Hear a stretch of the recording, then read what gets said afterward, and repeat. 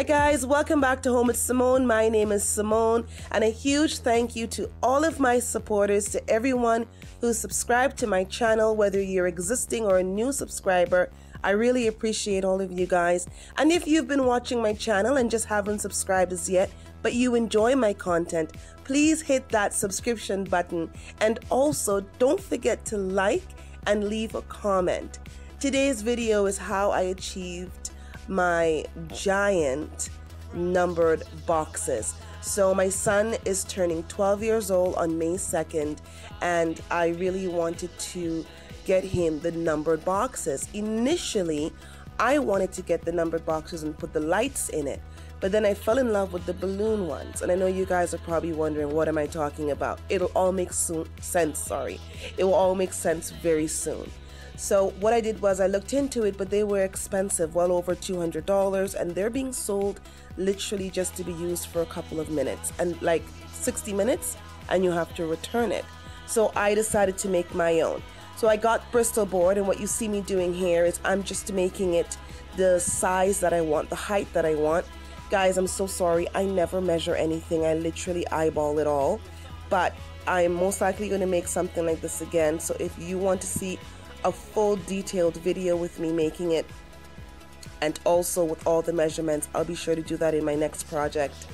I'm just putting the bottom of the one right now and just taping it all together.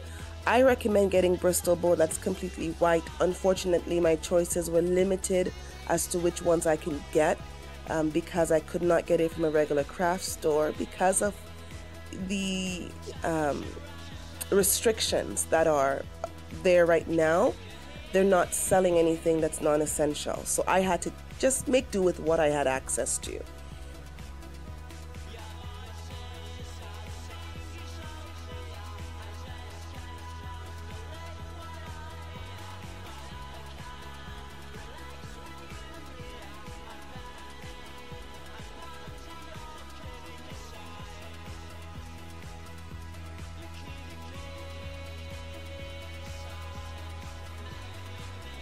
I'm just putting the top of the one on right now, and guys, this is so easy. Like, it looks like it's complicated when it gets to a point, but it really isn't.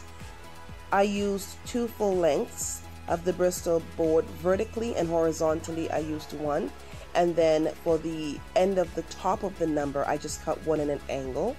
And what I'm doing now is I'm cutting the parts of the Bristol board that's going to be making the flat part of the 1, making that turn into a box. So you'll see that coming up. So those are going to go all around the sides of the number 1 itself, taking it from just the flat 1 to a 3D number.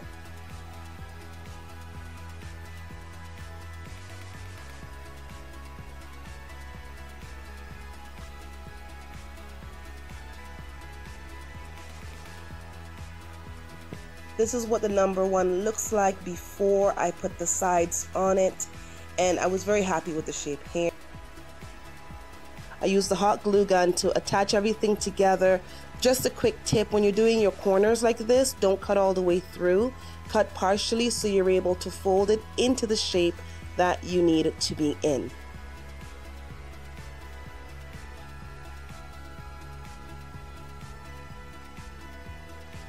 And guys, this is what the 1 and 2 look like after I put the sides on it. I am so happy with it, and Shiloh loved it, and he really did enjoy his special day.